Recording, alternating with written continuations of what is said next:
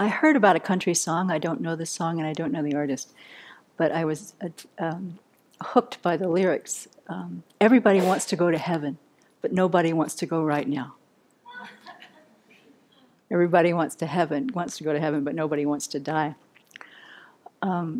So heaven's been on my mind as we've been looking at the Pure Land. And, I grew up in a way of thinking that there really is this beautiful picture that mom and dad and the grandparents and our dog and everybody who's gone before will be waiting on the shore of the other side. And we just, move in that direction. Even Venerable Tarpa's grandmother, right, had a near-death experience and had this vision. It was so clear for her that her parents, or loved ones anyway, were waiting for her across the shore. It's very vivid and very appealing. And unfortunately, I just don't believe it. So, here I am, dressed like this, doing something else. But, so I was surprised, actually, when we began to do this Amitabha practice, how much doubt began to come up for me based on my, previous training and so forth. So the antidote to doubt is study, learn, reflect. So I've really been spending my time thinking about this. So today, really all I have to offer is some reflections of where that has taken me, because I suspect I'm not the only one. So I hope this is useful. I first heard about this Pure Land idea of, aspiring to be born in the Pure Land. I mean, I've known about Pure Land Buddhism and Pure Land practices, but a couple of retreats ago, several years ago now, I was studying a commentary on a sadhana, a deity practice by Gaelic Rinpoche. And in this text, there's a section where he really goes off on encouraging, kind of driving his students to aspire for rebirth in the Pure Realm. I'd never seen a Lama say that out loud, ever. And I was really taken with it. What he said was what Venerable has said, basically. He said, if your mind isn't stable enough, if you don't have the development yet to be able to propel your own rebirth, then the safest thing to do is to aspire to be born in the Pure Realm, because who knows where you're going to end up. Even you have really good, you're making good karmic connections, we don't know what's going to ripen, and you don't know where you'll go, and you don't know what you'll be attracted to in your new rebirth. So if you really want to continue practicing the Dharma, do that. So, I was quite taken with that. It made sense to me, a lot, actually. So again, I was really surprised when this doubt came up. But then in listening to these teachings that I mentioned that Geshe Tupen Pelsang gave, I don't know, I haven't gotten so far, but I suspect he was wrestling with his doubt too. But he says, okay, if you want to look this in terms of reasoning, we have to ask four important questions. First question, does a pure realm exist? Second question, if it does exist, is it essential to be born there? Third question is, if it's essential to be born there, can I be born there? And then the fourth question becomes, then what are the practices? What do I need to do in order to bring that about? So in this first point, does a pure realm exist? A couple of things have come to my mind on that reflection. One was a very mundane kind of thing, really. Many years ago now, 1999, His Holiness was teaching in Bloomington, Indiana for 10 days. Some of you were there. It was a big outdoor thing. They made a big tent. People were living in, like we were in a campground. People were in hotels, and buses were busing people in. I think there were about 4,000 people there for this teaching. 5,000 people for this teaching. Good-sized group. The security was very tight and very kind of weird, if you remember. They sent this thing, you can have bags of this size, you can bring in this, you can bring in that. So everybody was trying to comply, and the security people were kind of tight and tough the first few days. And it was like the rules changed every day. So you'd show up thinking that you had followed the rules, but the rules had changed overnight, and there wasn't any internet. There was no email in those days. So about the fourth day, we all showed up and we're in line to go through the check. And then they've decided that, yesterday we used to be able to have notebook-sized bags. Today, you're only allowed in with a bag this big. So everybody's like, what? My lunch is in here. My water's in here. La, la, la, la, la. But I saw in front of me in the line, there was that. And then I saw all these monks and nuns, mostly Western, shrug and go, okay. And they all took their jolas and put them on the fence on the outside of the teaching area. And just left in there. I was like, I have my little backpack. I'm going to leave that there. But, what's the choice? I'm not going to get on the bus and go back to the campground and leave my bag. So, okay, I took my wallet out. I took the water out. I took my notebook out, and I put my bag there. The teaching was wonderful. I don't have the kind of memory that can tell you what we had that morning. But at the end of that teaching, we all came out. All the bags were still there. Everybody picked up their bag where they had left it, took out their lunch, ate their lunch, and the day went on. I was blown away. Imagine living in a world where the trust is so great and people's ethical conduct is so pure that you can leave your lunch and it'll be there when you come back. So this story came to mind as I was thinking about the Pure Lands, like, oh, that's a place where people hold ethical discipline to the point where you don't have to worry about somebody ripping off your lunch. You don't have to worry about someone harming you because we're all practicing non-harming. And then I thought, I live in a place like that already. Duh. Now, it's also true the helping hand will sometimes come and move your stuff.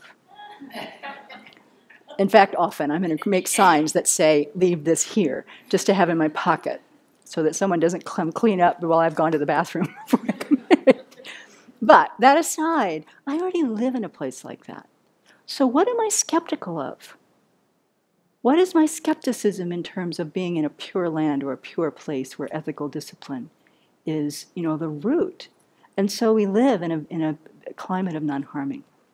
So that was one point. I thought, okay, let's start with the mundane and grow our view of what's possible, because you're already experiencing it and not even seeing it. And then the second thought I had on that particular question of, is it possible, is I'm reading the Amitabha Sutras to convince myself. It's like, okay, do I believe in the Mahayana Sutras in general? Do I have faith in the Prajnaparamita, the Perfection of Wisdom Sutras in general? Do I have faith in everything that Maitreya has said about the powers of a Buddha and what's in the mind of a Buddha and the paths of the Bodhisattvas? Well, yes. Then why, if the Amitabha Sutra is spoken by the Buddha, would I doubt this? So I'm working on that one too. Why would I do that? So then, this other thing about, is it essential? Then I go back to Gelek Rinpoche, where in this thing, when he's talking to people about when you die, he says, when you know your time has come, the point is you must cut. He means cut attachment. Whether you've made a mess of your life or you've done it good, whatever, it's history. There is no time for you to redo it. There is no second chance. So you have to be absolutely clear. You must go. Right? At the point of death, go. You have to keep your chin up and not be afraid. And he said the way to keep your chin up is to focus on where you are going. You put your focus on the Pure Land. Think about all these great beings who are there.